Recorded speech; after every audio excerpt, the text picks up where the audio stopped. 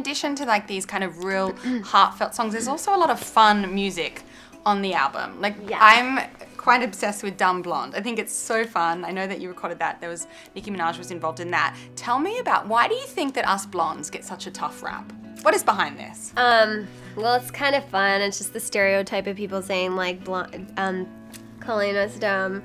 I did have someone in my life saying to me like, oh, you're just a dumb blonde, or like, didn't like me speaking and things like that. And I was like, oh, okay, ha ha ha.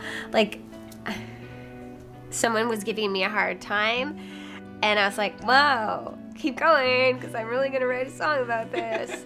So who's the dumb one now, right? Yeah. Another song that I thought was really interesting, you've got a song called I Fell in Love with the Devil. Okay. You know, how kind of personal was that story?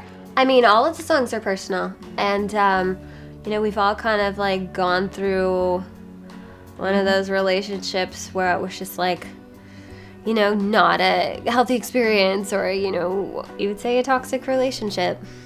Did you ever have any reservations about that, because it is so personal? I mean, I did wonder with that one, but at the same time, I have the freedom to, you know, talk about it as, you know, as much or as less as I need to. It's yours, you know, it's your experience. It's a song I'm really proud of. I produced that song and I wrote it all on my own, and I think it's my favorite song on the record.